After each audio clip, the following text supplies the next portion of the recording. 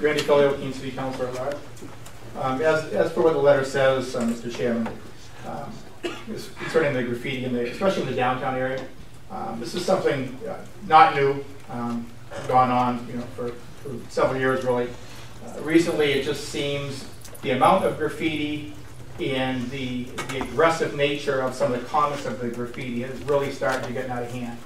A lot of personal comments, a lot of attacking comments, people's names being used in graffiti. And I honestly don't think downtown's the place for this, especially in the historic district, which is where I would prefer if we were to enact the graffiti ordinance with basically adding chalking to sidewalks, crossways, and things of that nature. I know some people like to think of it as, well, we just play games out there and things like that.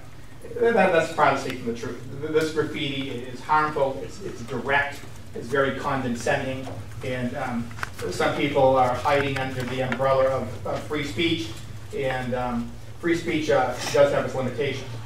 Now, as far as the common, Mr. Chairman, that's always been the center of Keene for people allowing free speech. People, including myself, have stood up there and held signs. But even with the ordinance of signs, which does allow free speech, even with that comes restrictions.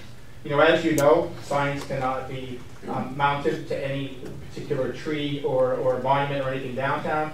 They cannot be put on the ground and left there. If somebody wants to exercise their free speech on the common or anywhere downtown, you hold the sign, you show the sign, you leave with your sign. You do not, put it on trees, you do not put it on the ground. The problem I have now with the graffiti that's going on there, that's exactly what's going on. But we're not just talking about vote for this person or I love this person. We're talking about some very harmful words that's left behind, especially in the historic district. Now, as you know, many of you, on this council voted to put the downtown area into a historic district for the reason of the history of it, and the businesses in it, and the people that we try to pull into downtown Keene.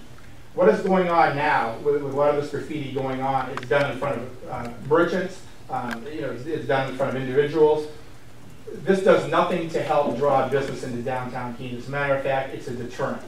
The downtown area, especially the common, was designed for everybody to go in without intimidation.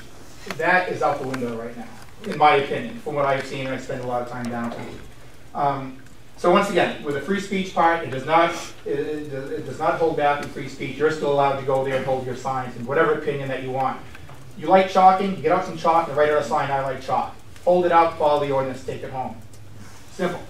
And all one has to do, Mr. Chairman, is look around it, just not around the country, just in New Hampshire. And I'm not going to pick on any particular cities, but there's a bunch of them in New Hampshire that their downtowns have gone.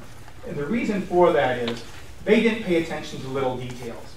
When you don't pay attention to the little details, you're not going to pay attention to the big details. And the next thing you find yourself is a downtown with empty storefronts, there's people just hanging out, nothing being spent, and economy down the tubes. You don't have to go too far from Keene to find that.